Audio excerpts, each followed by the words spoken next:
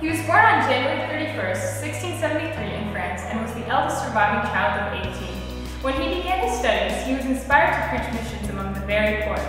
He was ordained a priest in 1700 and his greatest desire was to go to the missions in Canada, but he was advised against doing so. Montfort focused instead on calling people to conversion. He did this through the rosary, authentic Marian devotion, and preaching Mary everywhere he went. He introduced the process of total consecration to Mary in the early 18th century, and is known for his book, True Devotion to Mary. His work was also the inspiration for John Paul II's papal motto, Totus Tuus, which are the first two words of the Montfortian consecration to Jesus through Mary.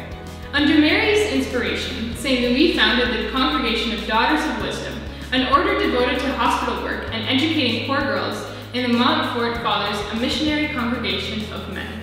St. Louis de Montfort died on April 28, 1716 at age 43 and was canonized in 1947 by Pope Pius XII. His feast day is April 28th. St. Louis de Montfort is the patron saint of preachers, the Daughters of Wisdom, and the Montfort Fathers.